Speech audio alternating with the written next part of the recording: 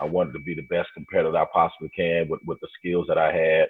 And so anytime I went against Mike, it was head on. I mean, I knew that he was one of the best scorers in the game, the best scorers in the game, but you definitely had to make him work.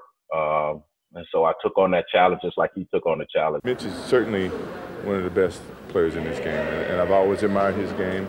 He's going to be a challenge, no matter how you look at it, and I respect that, and I look forward to the challenge as much as he probably looks forward to the challenge tomorrow. A lot of people don't guard the guy that's the best player. They try to shy away from it, and I never shied away from that. Michael never shied away from that. He was the best basketball player on the court, but you can't call him the best basketball player when you're going up against him. You got to let him know that I'm here to play and I'm here to be physical.